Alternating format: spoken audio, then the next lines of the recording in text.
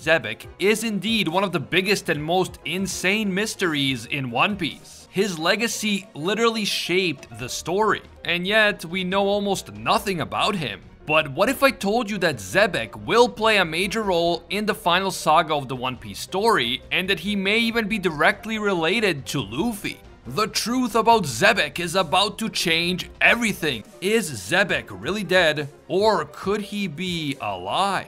Could Xebec be Luffy's other grandpa? Or is he maybe Shanks' father or Blackbeard's dad? Did you know that there is a secret message hidden in the One Piece logo? If you take away the O at the beginning and the Luffy-shaped I, and if you pretend that the N is actually an X and you turn the P upside down, you get the word Xebec.